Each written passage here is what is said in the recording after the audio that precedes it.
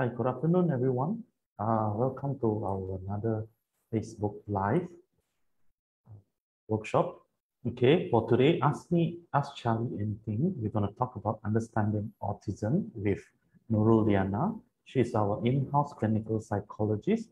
So today we're going to talk about autism from the perspective of a clinical psychologist. Okay, these are our following upcoming workshop. Next will be a Facebook Live as well, balancing and coordination by our occupational therapist, Miss Alia. And then we have a guest speaker, Dr. Hannah from UKM. She's a dietitian. She's going to talk about diet and children with autism. All right, so before we start, I would like to introduce about Mind Story. So basically, for those who follow us, they know that we provide services for children with special needs. Special needs includes academic delays, sensory delays, developmental delays, behavioral and emotional difficulties, as well as physical delays. So our team is a multidisciplinary team, which consists of academic support, behavior therapists, clinical psychologists, counselor, OT, reading therapy, and speech and language therapies. Okay, you can contact us at this number. We provide free consultation.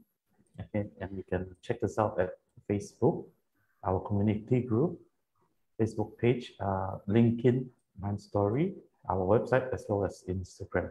Okay, let us welcome Miss Liyana. Hi, Liyana. Hello, Charlie. Thank you for having me again. No problem. Okay, so today we're going to talk about some topic that has been widely discussed. Okay, I believe almost every month there's definitely a talk about autism. Okay, so today in particular, it's good that we have a clinical psychologist here to talk about autism, to share with us what's autism, okay, and what we're going to talk about autism today. So firstly, what are the characteristics of autism from your perspective? All right, before I start with the characteristic, Charlie, I would just like to define what autism is, right? So autism is autism spectrum disorder, or ESD. All right. So when we talk about autism, it's under neurodevelopmental disorders. All right, in regards to the brain. All right. So some people may ask, like, can my child develop autistic criteria after like certain years? All right. So basically, that is a no, because autism or ADHD or SLD or ID, those are all under neurodevelopmental disorders. So it has to happen after birth, all right, because it regards to the brain, all right. There's imbalance chemistry in the brain and whatnot. So that is how autism or neurodevelopmental disorders works. So you asked about what are the characteristics of autism, right? Yes. So the main three things that we do want to look for autism is first is the social interaction. All right. So when it comes to social interaction, we have difficulties in terms of initiating interactions with other people, or even interacting with other people. Most children with autism, they develop an isolated play, or they play by themselves.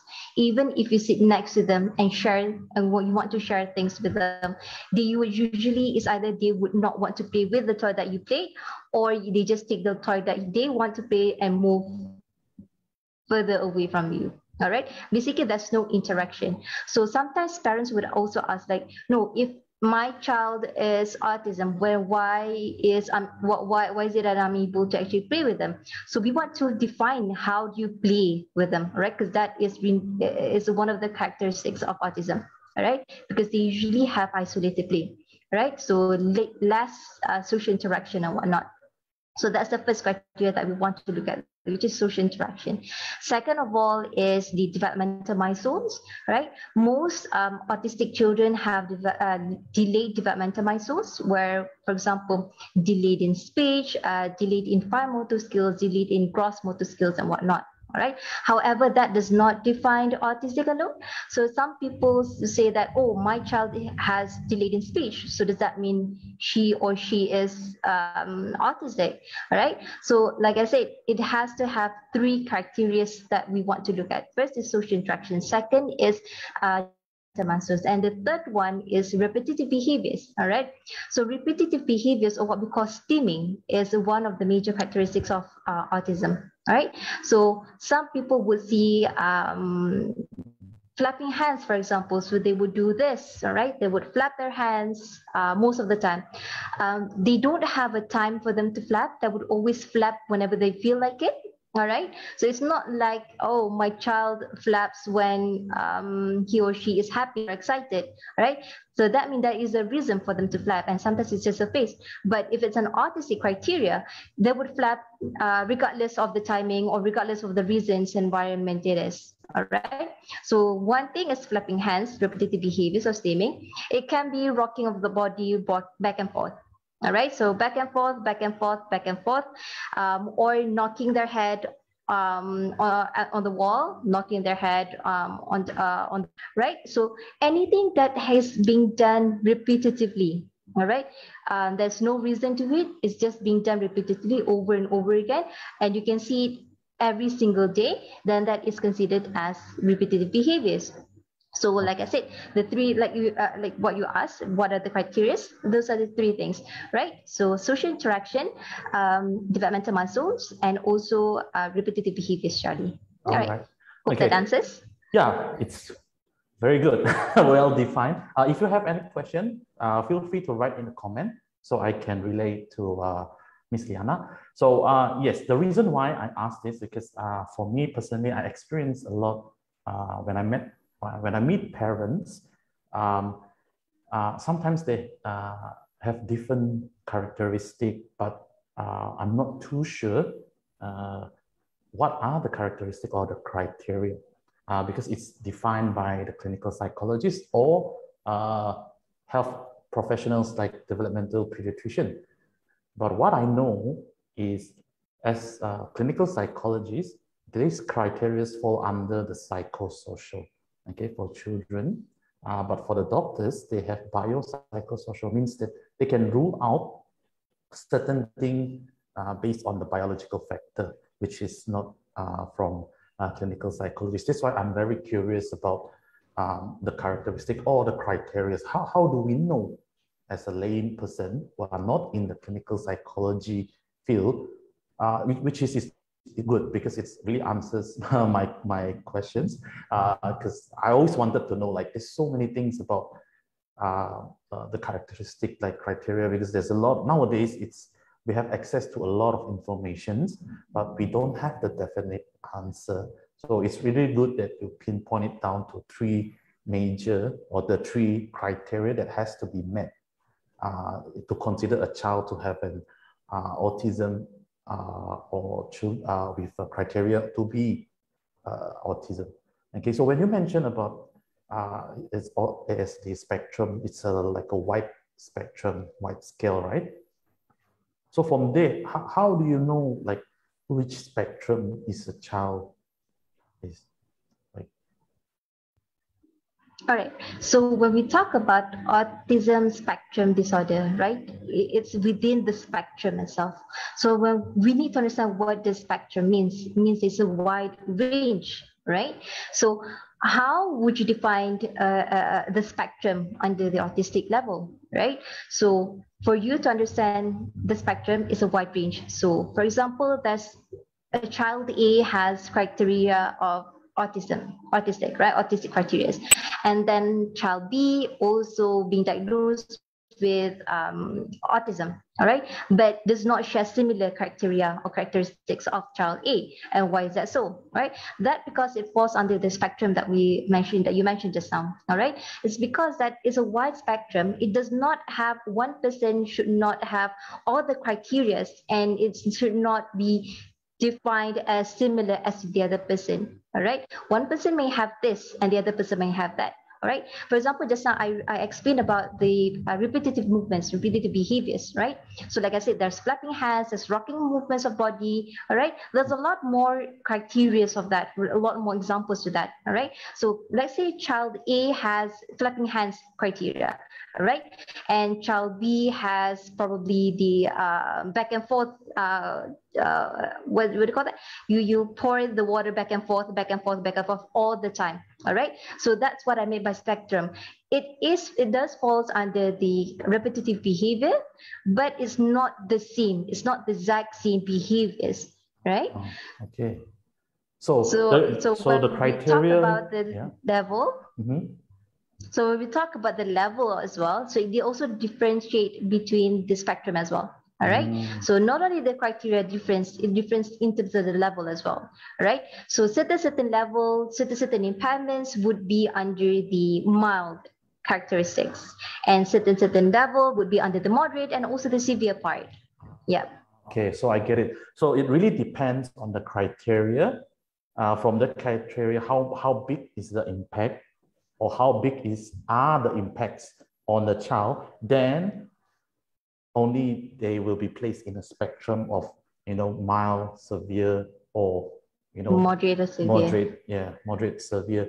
Because I've seen a lot of reports. I get confused sometimes because doctors will use level 1 K, level 2 K, level 3 K. Some who are really specialized, like especially developmental pediatrician, they will go for the spectrum, mild, level, moderate, severe. So that's where I got confused. That so how do you determine like a level 1 or level 2K or level 3K or mild? So thanks for the explanation. Now I know that from a clinical psychologist point of view, when you see a child with the criteria of autism, then from there you will further see how much is this criteria affecting the child. Am I correct? And then exactly. So basically, how much the behaviors or the criteria impairing the child's life. So, for example, if the behavior, repetitive behaviors is very harmful, for example, rocking the body or knocking the head on towards the floor or towards the wall, so that is already harming himself. All right. So that would be probably under the higher spectrum. Yes. Okay. So it really determines the criteria will determine the way you fall under the spectrum.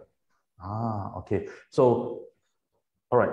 So for those who are out there, when we talk about psychosocial, meaning that we see the person in terms of the psychological point of view, as well as the social, like what Ms. Liyana has explained just now. The criteria is 3. One is the behavior of repetitive behavior with no reason.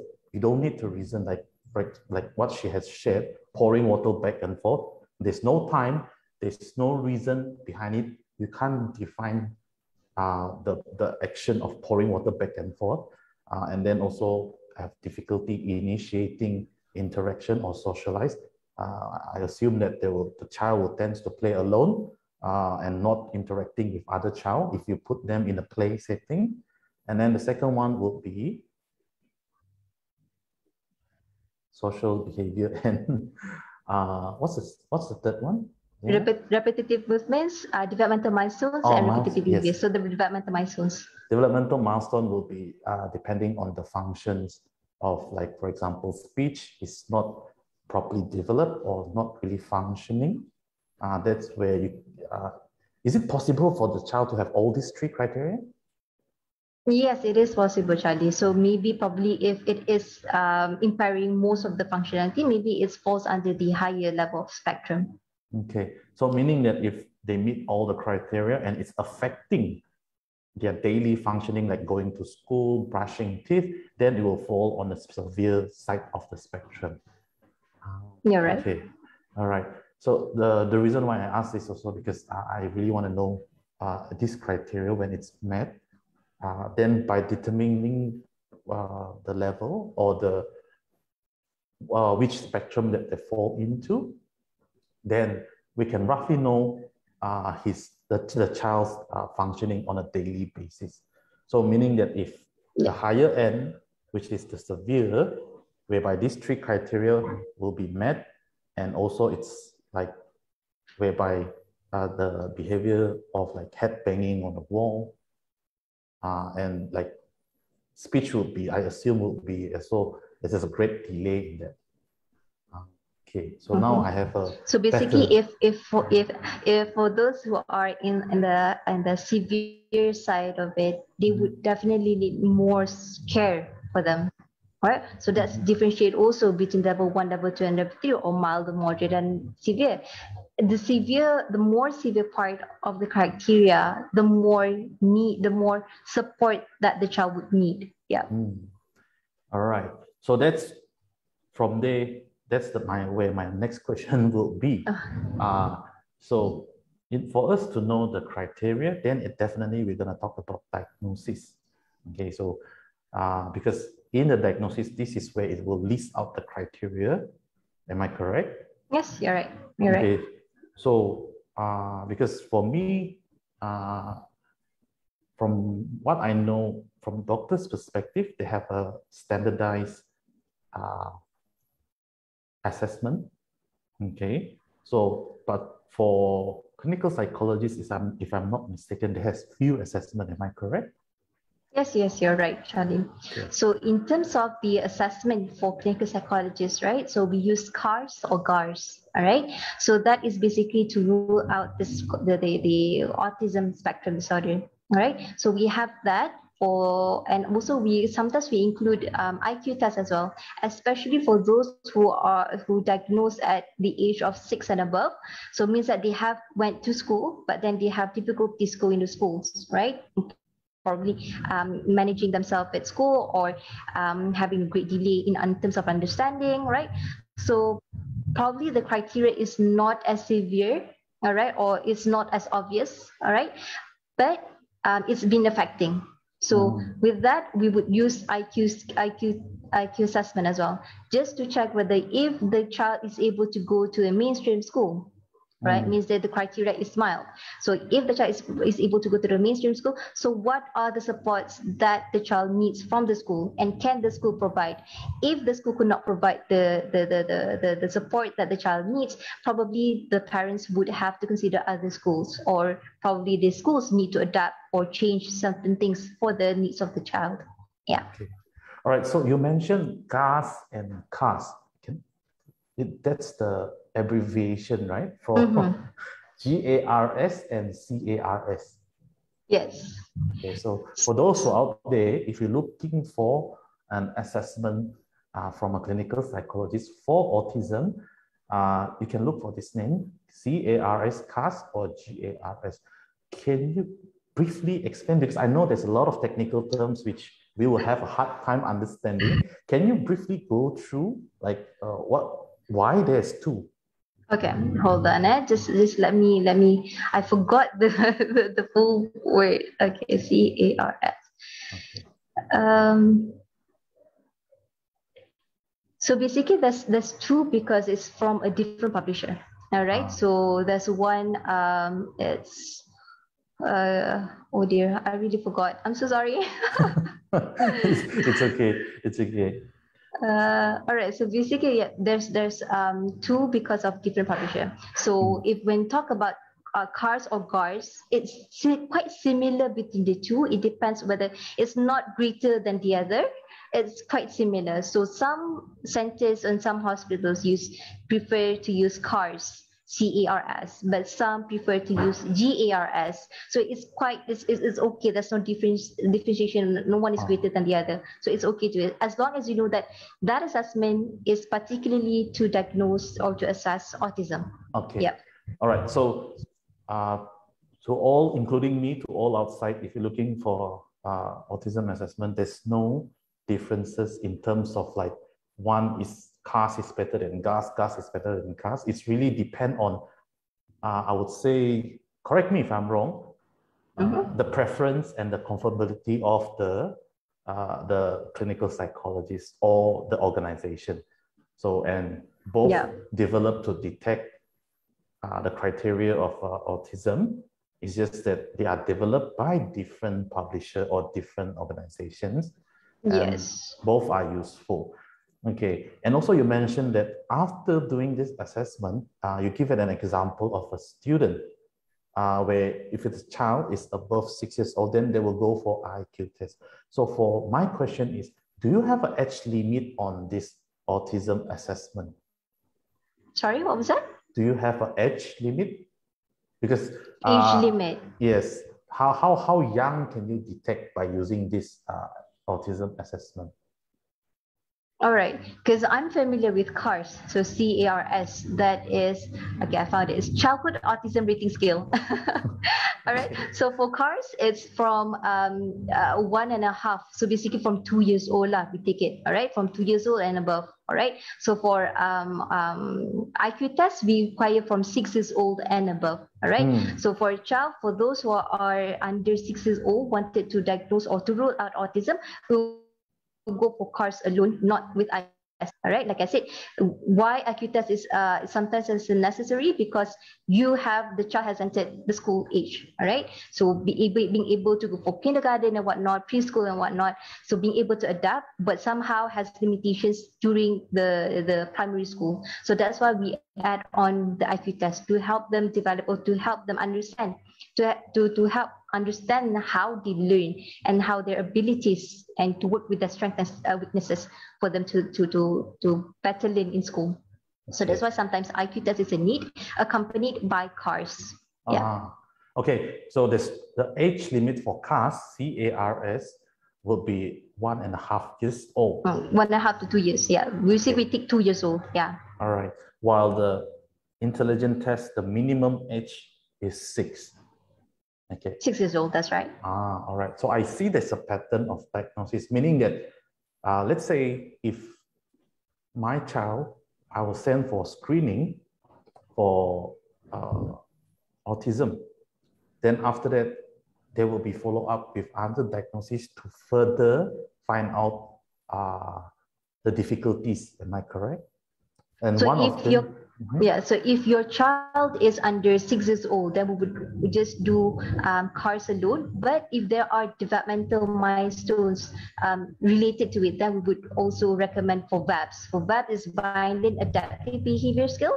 So that one could identify for example, there's a lot of domains, for example, communication, socialization, behaviors and whatnot. So those we need to understand in those developmental milestones, where does the child level is, right? So we need to identify which one's level, whether it is sufficient or adequate to their age, or if it's under, if it's over, what is it? So for us to help and to help those to identify what are the therapy needed for later for the child. Okay, understand. So to everyone out there who joined us today, including myself, it will be a separate assessment. Okay, I thought it was all in one. Okay, my bad. So it will be CARS to determine only if the child has the criteria or meet the criteria of autism. Yes. And then you'll do a further assessment. For example, you mentioned that Violin Adaptive Skill, which is VABS, if I'm not mistaken. VABS, sorry. Adaptive Behavior, VABS, to determine the functioning level of the behavior or other adaptive skills. Correct. So CARS will be one assessment. VABS for the milestone, developmental milestone, will be another assessment. Okay. All right. And if it's needed for 6 and above, IQ test. So this is all separate assessment to find out each of the function. They have their own specialty. Okay. Exactly. All right. So VABS will be on developmental milestone. Okay. To all the people that attend the workshop, I mean, just join us today. Development milestone means that the child at certain age, they have to have expected skills. Am I correct? Yes, that's right. So according to KTM, there are certain, at every age level, at each group, you have to meet a certain criteria criteria or certain criteria of developmental milestones that you need to follow. When you don't meet or you don't reach the age criteria, the age milestones, then that means your child may be underdeveloped. So we need to give focus on that. Yeah. So chronologically, the child can be 9 or 7 or 8, but if they have difficulties, meaning that their skills or their expected developmental age will be under age. Yes, okay, so that's right. So meaning that there's a gap between the real age and their developmental age. Okay, all right. So for those who join us today, that's what, if you very familiar with it, if you see doctors or if you're working in this field, a lot of them will use this term developmental milestone.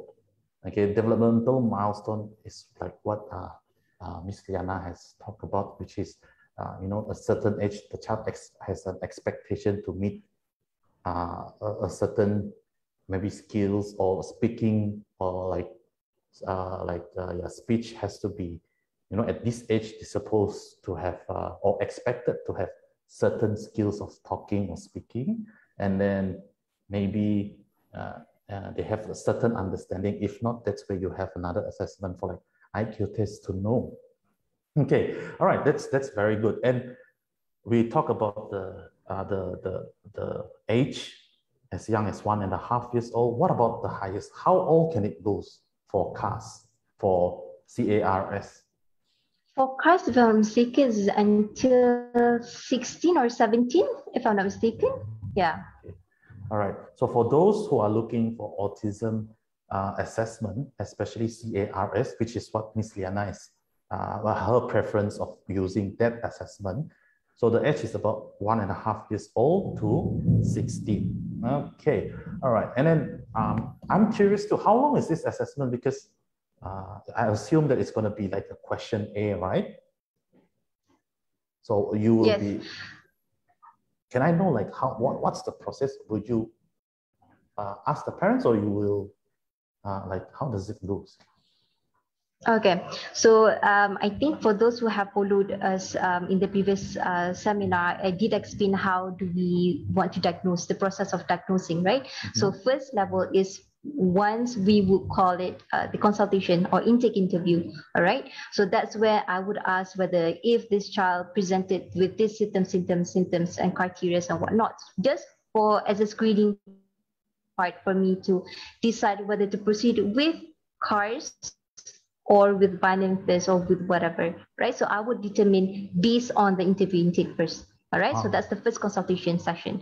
So after that, if usually for the interview or intake interview session, that would already take up around 1 hour to 1 hour and a half. All right. So the next session will come is with the if the child needs to have the CARS, for example. So that would be a semi-structured interview. So we have a list. I would have a list of questions, whether to see whether the behavior is presented or displayed, whether it's frequent or not, whether the child has difficulty doing this or the child does not have difficulties. So I would interview parents with that. So basically, with just the parents itself. All right. Okay. And then after doing all that, that would usually take around 1 hour. All right, 1 hour session. Then I would also ask the parents to come back again. And this time I would do observation. All right. So observation would take around 30 to 45 minutes. It depends on the child. All right. Sometimes it lasted even an hour just to observe whether if the characteristic of the autism is presented while I was interacting with them or not. All right. Like, for example, when I would do the observation session, I would look at the 3 main things I mentioned just now. Right, the social interaction part, and then the developmental milestones, and then the repetitive behaviors. All right, so that will be observed during the observation session. All right, and then I would determine whether if the mom or the parents would want to proceed with the developmental milestones, because it's not a need, but it is an option, a very good option for you to take. All right, to do the assessment as well. At least we would know at what age. Although, like you said just now, Charlie, chronological age is between the real age, like for example, certain years and certain months, certain days, right? So that's a chronological years, that's the chronological age for the child. but we want to know the developmental milestone is up to the chronological age, or is it under, or is it over? So we need to know that. All right. So that would help us to actually understand better whether to decide whether those the abilities are affecting or not. Right. So sometimes parents would say that, oh, my child couldn't pick up certain objects, or my child couldn't do certain things with the fingers. Then that is referring to the FMS, which is a fine motor skills, which is being observed or being screened in the VABs, binding adaptive behavior milestones, right? So that is why we need to do all that. Just to explain to parents, this is why we see that your child is unable to do certain things. So that gives a little bit more further explanation to the parents to understand better of the developmental milestones and how it affects in their daily routine as well. All right. So for example, if the child is under 6, then I would stop there and then would brief the report, for example, another 2 weeks. So if the child is 6 and above, then I would ask the parents, I would recommend for the parents to proceed with the IQ test. And that would take with the child itself for 2 hours in the next session. So we don't lump up all the session in one go, because that will be tiring for the parents, it will be tiring for the child, it will be tiring for me as well.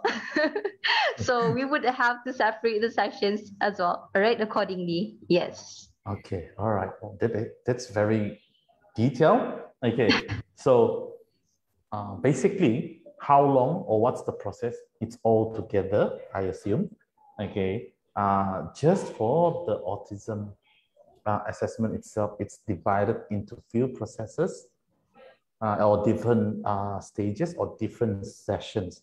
So the first session will be a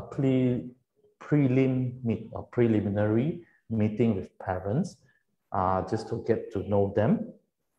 And then whether yes or no, it will be decided on that day. Am I correct? So how long is about, how long is this prelim meeting? So receiving consultation is usually from 1 hour to 1 hour and a half. It really depends. Yeah. Okay. So this is without the child, right? Just the parents? Yeah, sometimes the parents do bring the child. So while I'm interviewing the parents, I would also observe the child as well. So I would sometimes like point out, oh, is this behavior normal, or this child do this behavior often? So just to get a clear cut whether if whatever the information that's given by the parents is portrayed by the child at the same time. Yeah. Okay. So before the assessment day itself, there is initial consultation or preliminary meeting just to understand the parents. So it takes about 1 to 1.5 hours. Okay, that's how long it is. That's the first stage. And then after that, if the child, you determine that they need to go for an assessment, then it will go to a second session, which is the CARS or CARS assessment day itself. So during that assessment, you'll be okay, the first stage, initial consultation, it will be like interviewing, and if there's child there, then you can observe. Okay, that's the style of initial, I mean, that's your style of doing the initial consultation. The second session will be the assessment day itself. If you determine that on the first session, after the first session, that this child needs to have assessment, then we go on to the assessment day, where second session will be assessment day where you the style will be interviewing parents as well?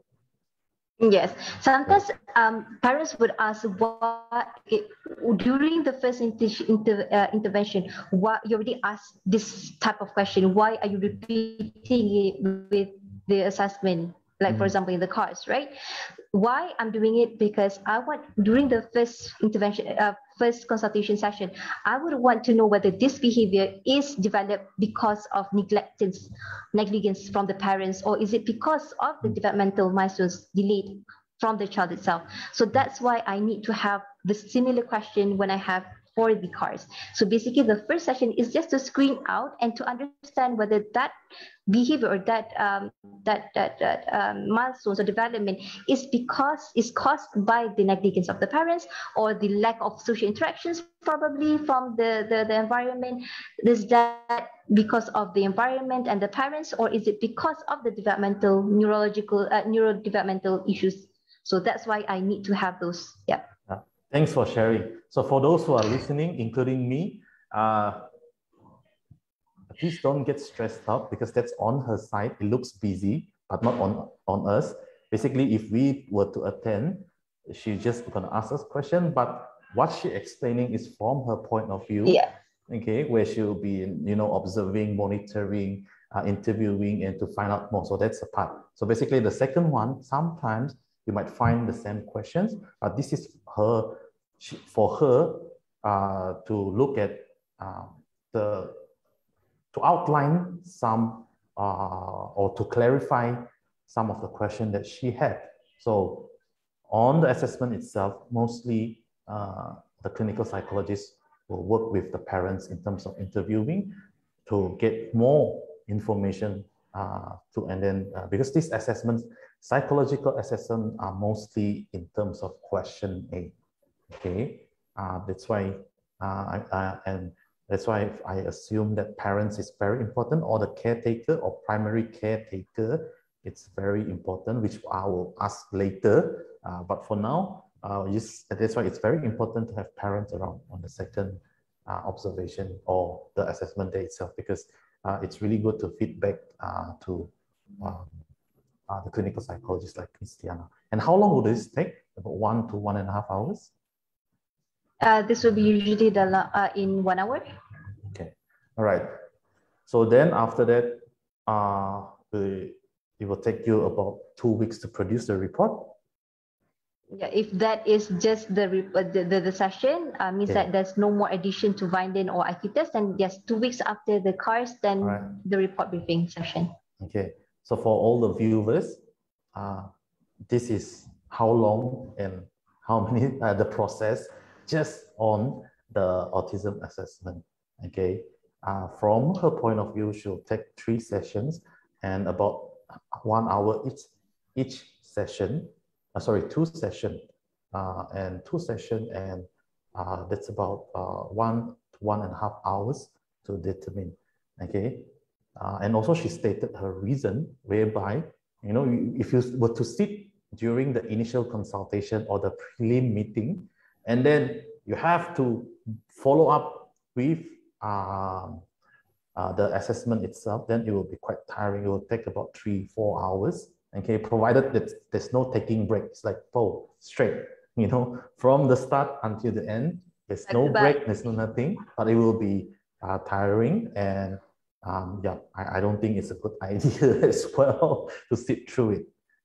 Okay, so that's where we can move on to my next questions. Okay, and then because normally I have parents asking me, so I got this assessment, what's next? What to do? So from my understanding, from your explanation just now, it's very thorough. I like it. It's very detailed because it's answered a lot of my queries. I have a lot of questions, like it gets me interested, like, wow, what do they do actually in the session? Because I can't be in the session.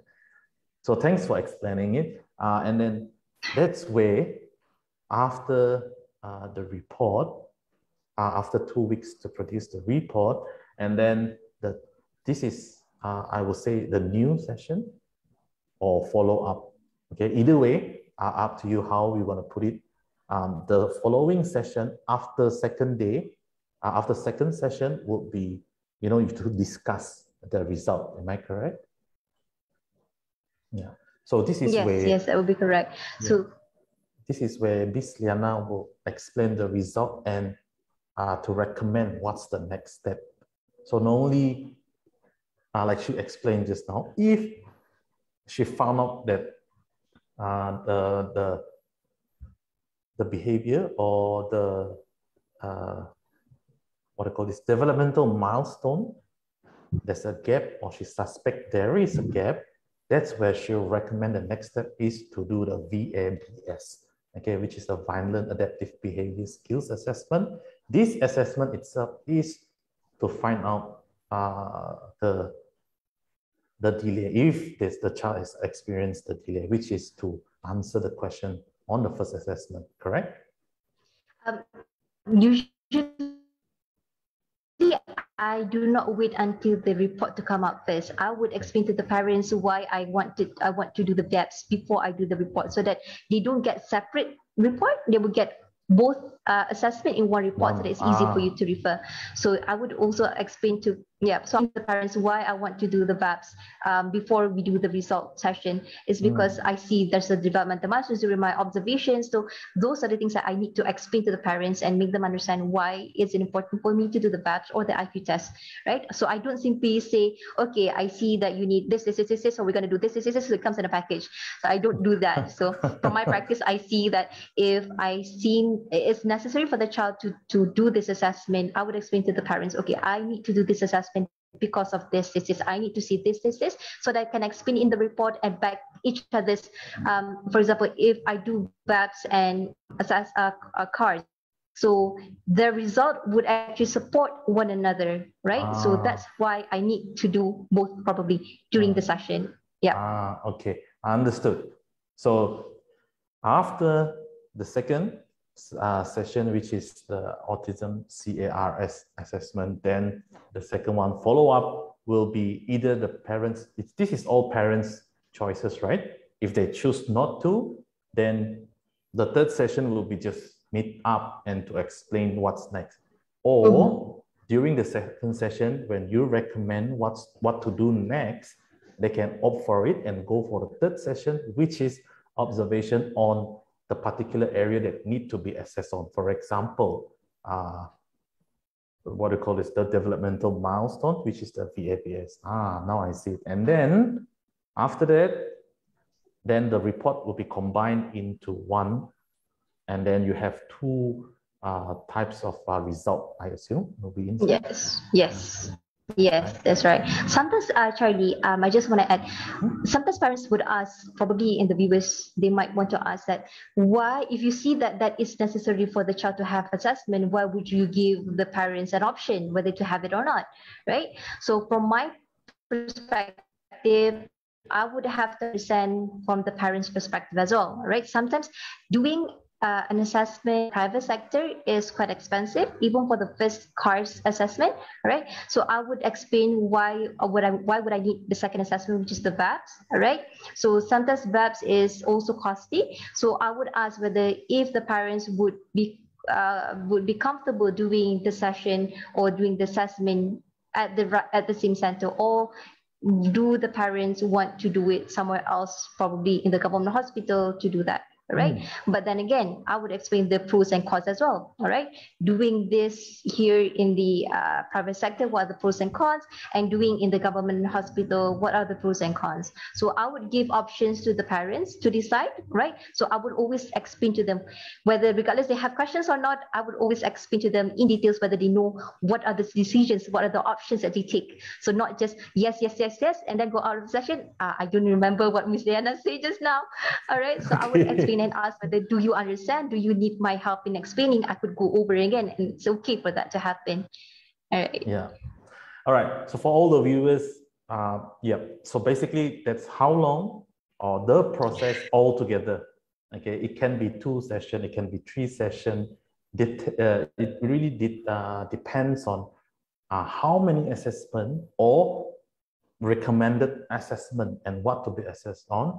And please do ask your clinical psychologist, because I do meet a lot of parents, after assessment, they'll be like, or assessments, more than one, and then they'll be like, what's next? All the written thing, I don't even understand. So please do ask your clinical psychologist, because there's a lot of technical terms, okay? So that's where I also learning from clinical psychologists, because some of the parents, when they come and see me, I have almost zero clue on certain things, because I study psychologist, but I am not a trained clinical psychologist. I'm a counselor. So for me, I do a very, very basic screening or assessment, but not really complex psychological testing. So this is where I always recommend parents, or I will ask on behalf of them, like, can you please explain what's this result, or what's the next one? Because normally after the assessment, like what Ms. Liyana say, she will recommend certain things, and she will explain to parents what to do next. So if it happened that your clinical psychologist say or did not say, feel free to ask, okay? because you pay for it. It's really important because if you come to me, or most of the time I see parents, I wouldn't know what's next, okay, because that particular report is written by the clinical psychologist, and they know what they are writing. I mean, I can read, I know, but I don't really know exactly like the condition of the child. We can see it's very obvious, but there are certain recommendations based on that assessment itself. They have like a tailored to the child, what the child difficulties, and when, let's say, after CAS, there's a behavior, you'll do VABS. Under VABS, I assume that's a recommendation from them as well, right? Yes, yes, that's right. Okay, all right. And also, Miss Liyana brought out something that I want to talk about, cost. So this is where it's really good to ask, okay, the clinics or psychological services or hospital or private hospital, wherever you go, if you want to go for assessment, please to ask first. And then how do they charge? Okay, some, they don't give you a report after the assessment. Why? Because you have to pay for the report. So it's very good. I mean, I would recommend parents or suggest parents to ask the clinic before you engage in anything. Okay, some they provide initial consultation with no charges. Feel free to ask them as many questions as possible. I guess from there you can know what to expect from that assessment, like what Liyana has explained everything in one. The process of the assessment, how long of the assessment or each session. The process can break down into a few sessions depending on what type of assessment you go for, but definitely they will have initial consultation. And then she will talk about recommendation after the assessment and what to do, what's next. Okay, and also always ask how much does it cost. Okay, if you worried about cost, ask them, and then that's where you can ask also like what to do next, because it's expensive. So this is where the clinical psychologist can direct you to the right person or to the right place. Okay, it's okay to ask them that. Okay, you don't need to don't need to worry about like, oh, I shouldn't ask her. Then after the session, you feel bad for not asking. So so take the opportunity to ask as many questions as possible, because personally, I do that as well. When I go see a doctor, if I have a flu, I will ask a lot of questions. Okay, because for me, I want to know why. So same goes to parents out there or teachers or anyone. If you're looking for assessment, please ask as many questions as possible. And then move to next is, just now we heard that Ms. Liyana talk about interviewing family members. It's the style of the assessment. Okay, this is what I want to talk about, stakeholders. Okay, if you see, not only business, we'll talk about stakeholders. In health professional, we do talk about stakeholders as well. So what are the stakeholders? Basically, is who are the one that taking care of the child, or who are involved in this child's therapy or assessment or intervention. So when we do planning, we need to know, we need to identify who are the stakeholders. One of the most important one that I always tell parents is the caregivers. Sometimes sometimes the child, you are the parents of this child, but you may not be the primary caregiver. Why? Because you're working outskirt, your child is with the grandparents. Then the grandparents will be the primary caregiver. Why? Because you're working outside, you only come back once a week and so forth. So this is where I would tell all the viewers today that it's really important. And sometimes please do not get offended if I ask you to ask, like, can I see your mother-in-law? It's not that I want to ask her something else or what. It's just that because to me, I always tell this to parents that, okay, you all can come together, whoever that taking care of that person, please attend the initial consultation. Why? Because I want to know your point of view and the parents' point of view, because the one that taking care of the child definitely will see more. Okay, no offense. I'm not trying to offend anyone. I'm not trying to ask more questions from different, but basically, I assume that in your situation, Liyana, you will be the same, right? Yes, yes, that's right. Sometimes when you mention about the parents need to be in the session, right? I often also experience that because of the wife is busy or due to work, she's not able to present, but because they had made an appointment, so the father attend the session instead. So when I ask questions about the child, probably the father could not answer as much as the mother would. So that would also affect, and that would take more time for me to assess. So probably I would also ask the mother to attend the next session, or both of them to attend the next session. So it's going to take more time. So the intake interview would take another session. So it takes, instead of one session, so it has extended to two sessions. So that would cost more on the parents. So just parents out there, just be aware, if you want to come for an assessment or a consultation, make sure to attend. For those who has taken who has given a lot of time to the child, make sure you attend so that you can answer questions from the clinical psychologist or counselors or whoever that is present there for you. Yep. So that is one of the expectations as well. Before you engage in any assessment, who are the one that taking care? Sometimes we ask this, to be honest, no offense, we are not trying to like saying that, well, this person is better than the other person. No, we are just want to know who are the one that taking care. Yes, you are the parents, but who has more experience with the child. Correct. This experience in terms of like direct experience, Direct not like experience. Okay. So you have, because you are taking care, definitely you experience the child more than those who doesn't provide care, or this is what we call a secondary caregiver. Primary is the one that giving constant care. Secondary. So sometimes it might sound harsh, like, oh, you're the primary, I'm the secondary, but the secondary is the parents, the primary is the grandparents. Don't take it in a negative way. This is just how we want to know, how we gain information from you. Okay, like an example where Miss Liyana said that, the assessment, CAS assessment for autism can go as young as 1.5 years old. Same goes to counseling. Sometimes I have parents who like, oh, I think my child needs counseling. Yeah, we do a lot of talking, but if the child won't talk, then there will be no therapy. This is what I always tell parents. That's why it's very important for us. Like, if the child don't talk, can I talk to someone else instead? Okay, it's not that I'm choosing side or I'm picking side. It's just that this is how we, through talking or through interviewing, this is how we do assessment or screening.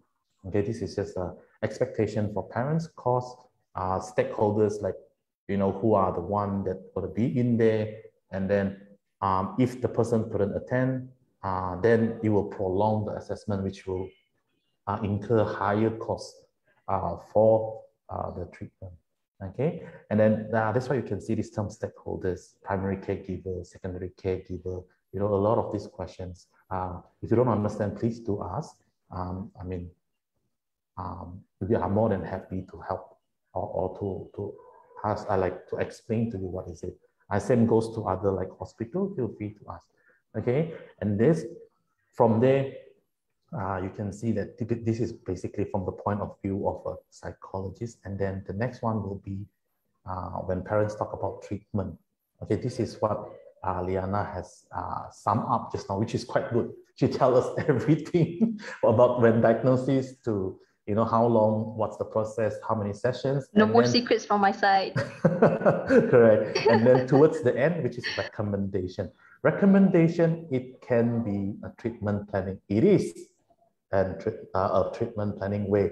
They recommend you what to do with the schools or what to do. And then that's where stakeholders include, like, if your child needs an OT for fine motor skills, she said that just now, FMS, fine motor skill, then she will recommend you to go for an OT, okay, occupational therapy session. Then from there, OT can get information from Liyana, and then they can work together. These are also considered the stakeholders, okay? Like for your child, let's say your child in the company, okay, these are the stakeholders that will working with your child, an OT, a clinical psychologist. And then normally at the end of the report recommendation, that's where the clinical psychologist, like what Liyana explained just now, will give you the direction, what to do next. If you're not sure after the session, I believe that you can call back the clinic and ask, I'm not sure about this part, can you explain? Maybe the clinical psychologist will set an appointment to see you with or without charges, I'm not sure. So this is where you can ask them. Okay, sometimes for my session, I allow parents to record what I say. Why? Because sometimes I talk too much, they can't write down. So I was like, okay, you know what? You can just record what I say, and then they can listen and play it back what to do next. Okay, so this is what Liyana has said just now. Towards the end, you have a recommendation what to do next. So by doing after the class, because today the main topic is about autism. So autism, they can affect you in different aspects of life. Sometimes it needs another assessment or separate assessment, because CARS assessment is only to find out autism. Yes or no? Do my child has autism? Then you go for CARS, which is what Liyana explained. There's two types, GARS and CARS. This is what she preferred to use. From there, this assessment itself can only tell you yes or no to the question of, do my child has autism? Okay, and then from there, she explained also, she will recommend or suggest to parent what to do next. We do behavior or developmental milestone to see what are the delays. And then after that, from the delays, you can see in terms of fine motor skills, speech, if speech there's delay, speech therapy. If the fine motor skill or sensory issue or daily living, activity daily living, there's also one component inside, right? Then this is all under occupational therapy. Okay, and then the latest, or not the latest, is this behavior. Clinical psychologists can address, or there's another therapy that can do, which is behavior therapy to address the behavior issues. So these are the recommendation or the treatment plan or the intervention planning at the end of the session, which is covered by your clinical psychologist. So please, parents or anyone that if you decide to send your child for an assessment, please do ask. And also recommendation, also one more thing that Ms. Liyana talked about is government hospital, correct? So Yes. I believe you can also look for clinical psychologists in government. Yes, yes. Usually in the government hospital, the psychiatrist, the child psychiatrist would go for the screening, right? Mm-hmm. So it's been recommended for the from the child psychiatrist to see that, okay, from the medical perspective and also the biological perspective, so there are significant affecting the brain of the child. So they would recommend for the clinical psychologist to do the assessment. All right, and then the clinical psychologist would do the assessment with whatever that was mentioned just now by me. So, and then the same procedures. So that would be the process. So probably from KK, go to see MO, and when MO would point you out to the child psychiatrist, and the child psychiatrist would point you out to the clinical psychologist in the hospital. Yeah. Okay. All right. Sorry, we have one question. I just saw. I'm so sorry, towards the end. Okay. From Miss Jessie, my son is non-verbal. How do you assess him if he can't answer the questions? I feel he really needs a psychologist consultation for us to understand him better. He was not formally diagnosed as autistic or cerebral palsy. I assume CP, not clinical psychologist, right? Okay, autistic or CP.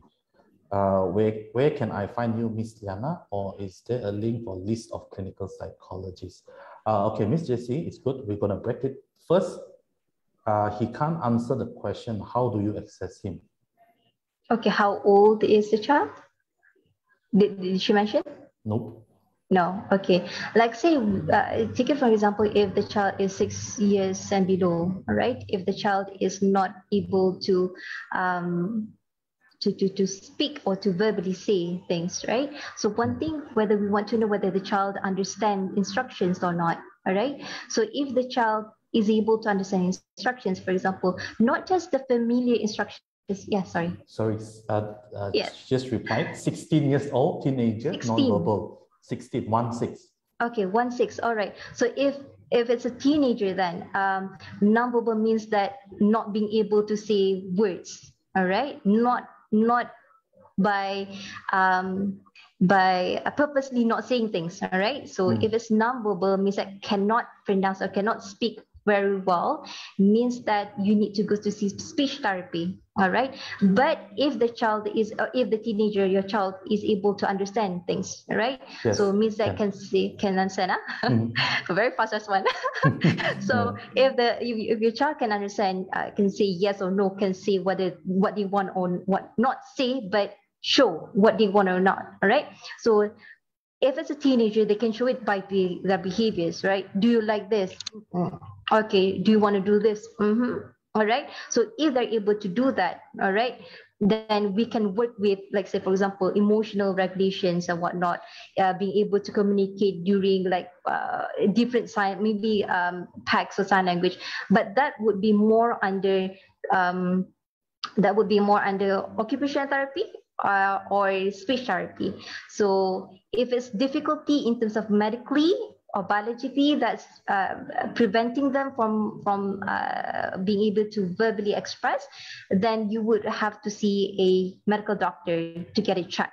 All right. So if there's no problem with medical or biological issues, then you would have to go to the speech therapy. If it's regarding to the emotional regulation, maybe you can see a counselor or clinical psychologist, or sometimes occupation therapy can also help with emotional regulation. So it's your choice where you want to send, but make sure that you know what is the issue. So let's say, for example, you don't know what is the foundation of the issue of your child, right? So go for a screening, go see a clinical psychologist, go see a psychiatrist, get it checked first so that we know what are the foundations.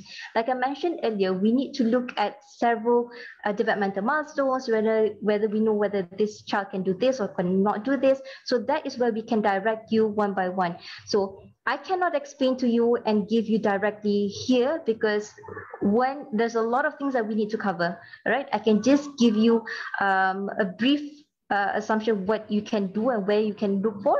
All right, I hope you understand that. Yep. So Jessie, you can go for a screening or schedule an initial consultation with us. You can find Miss Liyana with us. Mind Story. If you look at our page, we have our phone number, and you can contact us for initial because it's really big. There's a lot of things that we need to consider before we give any assessment. We need to understand your child's situation. And then also, second thing is, yes, there's a list of clinical psychologists. It's called MSCP, Malaysian Society of Clinical Psychology. You can go in and there's a list of who is the registered member of that society. Okay, and then the second one is, can I know if a child will cry and don't allow parents to talk on the phone or face-to-face? Is it under the spectrum? Will throw things on the floor, but once finished talk, will not throw things or cry. Is it the child want us to pay attention to her, or is in the spectrum? 4-year-old child. All right, so the child would throw tantrum. Yeah. There's a second part. 4-year-old child. The child last time scared of strangers, but now after early intervention program, she has improved. No longer scared of strangers, but getting very friendly to others.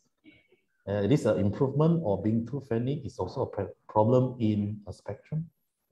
All right, like I said, it's difficult for me to explain here because there's a lot of aspects that I need to cover. All right, so like I mentioned just now, we need to look at the criteria, the main criteria. All right, it has to be ongoing and it has to prolong, and those are the certain things that I need to know, the informations. I need to know the intensity, I need to know the frequency, so and the period. So I need to know what causes that behavior. Like I said, during my consultation, I would ask whether if that that behavior or is shown because of other factors and not because of neurodevelopmental issues, you know. So those are the things I need to screen first. So it's difficult for me to say yes or no here, because I don't want to give a wrong impression towards the child's behavior. So I really hope you do understand that. So if you want to know further why your child is behaving certain way, is it for attention? Is it because of neurodevelopmental issues? So I think it's appropriate for you to seek help for to the appropriate person. Yes. Yep.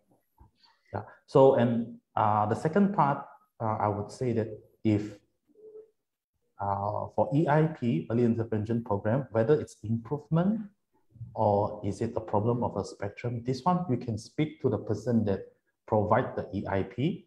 They have the direction, they have certain goals. Like for example, at this age, your child will have to achieve certain goals, okay, and then they work from it. Then you can see whether is it a progress or is it something that fall in the spectrum of autism. Okay, so also another thing that the criteria of autism is based, it's from the criteria guideline that trained clinical psychologists, they have to define it in, well, you have to define it and you are trained to observe this kind of behavior. For me or anyone else who are not trained in clinical psychologists, if we see the event is just one-off or 1 or 2, 3 days, you can ask, but I would not suggest immediately put it under the spectrum because you know, it needs some time to develop. But it's good that you ask, so we can let you know. But like what Ms. Liyana said also, we can't really say that whether it's attention or is it under the spectrum. But please talk to the EIP people because they will certainly tell you and guide you. Okay, all right. I guess we already at 4 o'clock at the end of this Facebook Live. Thanks for joining us today. If you have any questions that we couldn't answer now, you can put in a comment or you can contact us at our Facebook page. You can just comment under the video or you can contact us on our number that provided. For those who are looking for autism assessment, you can find Miss Liyana with us at Mind Story. You can schedule an appointment to see her for initial consultation. Okay, and here we do provide assessment for autism, which is CARS. Okay, and then from there, after the assessment, she will recommend what to do next. Okay, thank you for attending our Facebook Live. And then do check out our page for our next live. We're going to talk about other types of special needs, okay, or neurodevelopmental or emotional behavior. Do check out our page. All right, thank you, everyone. Thank you, Liyana, for your time today. Thank you so much, Harry, for having me. Thank you, Mind Story. All right, see you on the next Facebook Live. Bye-bye. Bye.